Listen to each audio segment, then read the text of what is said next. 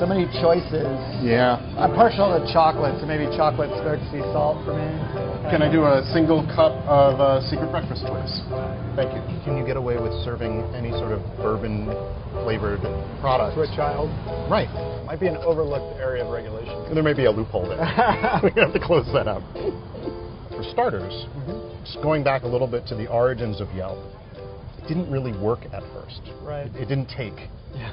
Can you tell me a little bit about what happened there and how you figured out sort of the way forward from that? You talk to almost any successful entrepreneur and they have a story of, how they started out, they had an idea, and then inevitably it changed. Right. And that was definitely the case for Yelp. We wanted to create the next generation Yellow Pages. And we thought word of mouth, if you could capture that and bring it online, that would create something really powerful.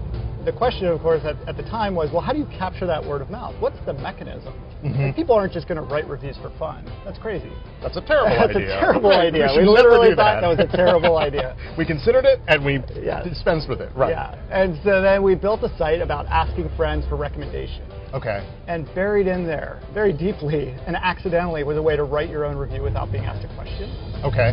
And so after lunch, we started looking at the data, and nothing's working. We're pretty miserable. But one thing that we saw was that certain people would discover that feature and go crazy. They'd write 5 or 10 or 15 reviews in one sitting.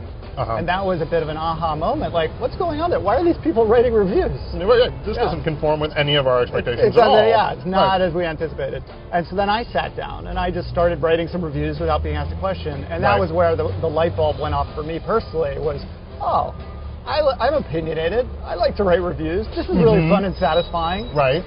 And from that point, we just decided we were going to have to flip the model on its head and be a place for you to share your recommendations, not necessarily just be asked of your friends.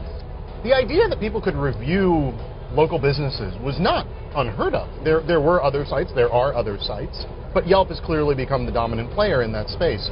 Why do you think Yelp was so successful where other pre-existing players maybe kind of faltered and fell by the wayside? The thing that we uncovered was the power of the community.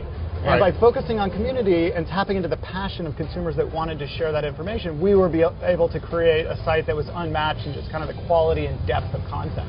So we attracted a lot of people that just love to write. People were competing with each other in the quality of their reviews. Like one person would write in haiku, another would do sort of a free-form poetry style.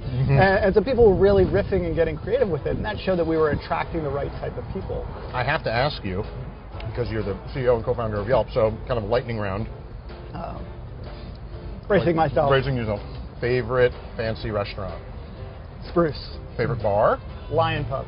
Mexican food. Papalote. Excellent. Well, listen, I'm done. I'm still working on it. You're working on it, but I think we can do the rest of this off camera. Okay. Thank you. Thank you very much. That was great. Sure. Yeah.